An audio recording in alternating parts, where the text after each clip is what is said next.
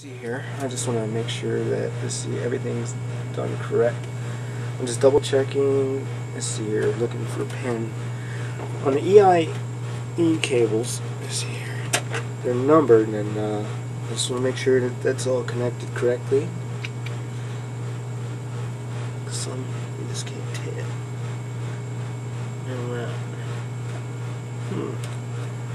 Hold on, dude. I'm not digging that cable. And cut.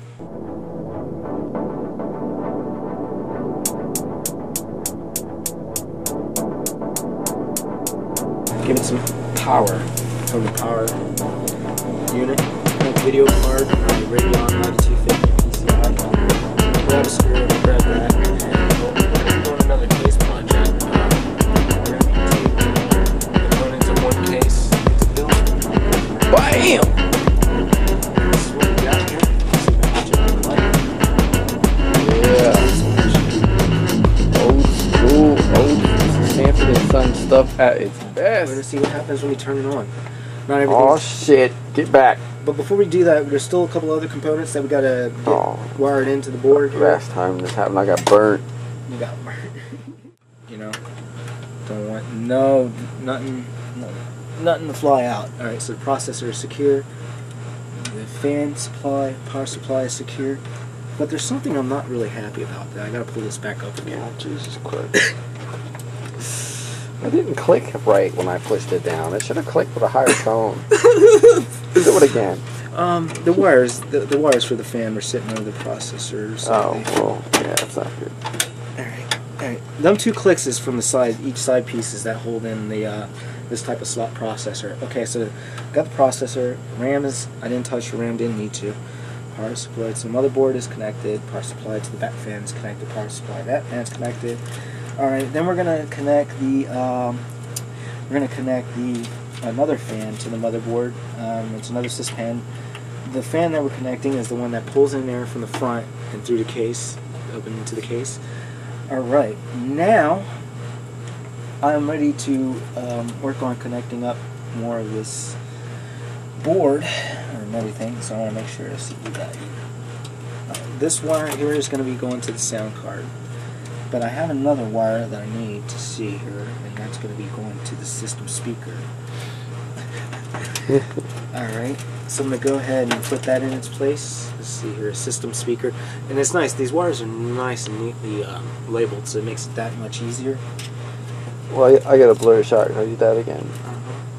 Where is that? Oh, let me see. Yeah, focusing here is terrible.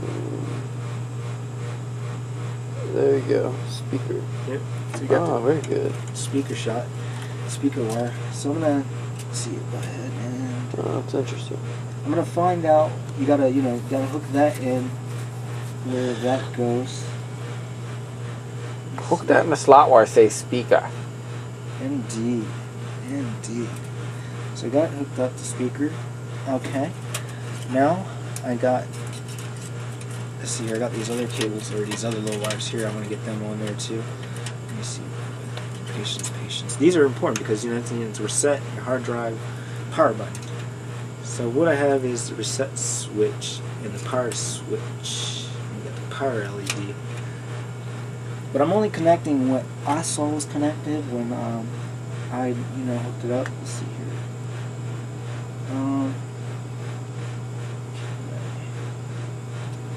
We're going to put power in its place, and like I said, this is really where having your motherboard manual comes handy, indeed. Alright, and I'm hooking up the reset switch, so that's just in that one little area. And I also have, let's see, I'm going to say a power LED that I'm going to hook up, and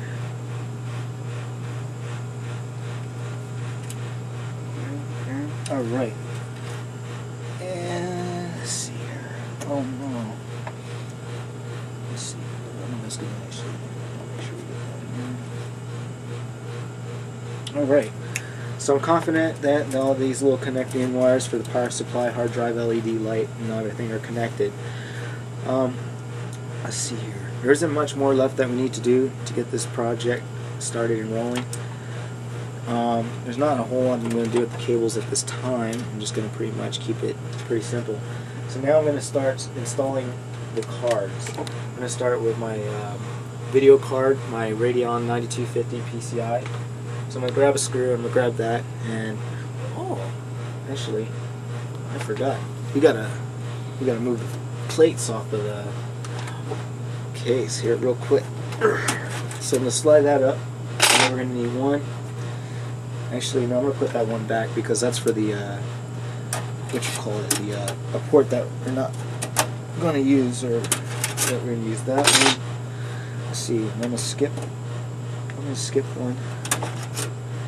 skip another one. I think that'll work for us. Alright, and I'm going to drop these in. Okay, make sure you're grounded and I'm grounded. I'm going to slide them in. Pretty much, if you did it right, everything should line up. And, let's see, just gently force the card into place. Make sure that it's connected to the motherboard. I like to make sure it's connected tight. Then I like to grab that screw and secure it to the case. And boom. I'm going to repeat that process a couple of times. Let's see, what I got here is the sound card, so I'm going to go forward and set that one up too. I have this wire here that I want to connect with the sound card, so I'm going to head to okay. And I'm going to leave that be as it may, and slide this down into place. It's the same type of connection, PCI. I like PCI because it's pretty common in a lot of machines. Let's see here. Alright, that card is secured. I'm going to go ahead and pull another screw into this. Let's see if I can use it. Alright, and ladies and gentlemen, we are almost done. I believe we got one more card to hook up. And we got something that we could actually test. One more. This is a network card. Okay. Matter of fact, I just blow some of the dust off of it. Okay. Yeah, that did look kind of dirty, man. Woo!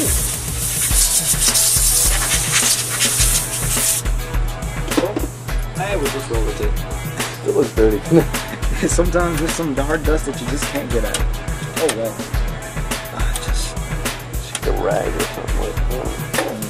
Window. yeah, but it's window.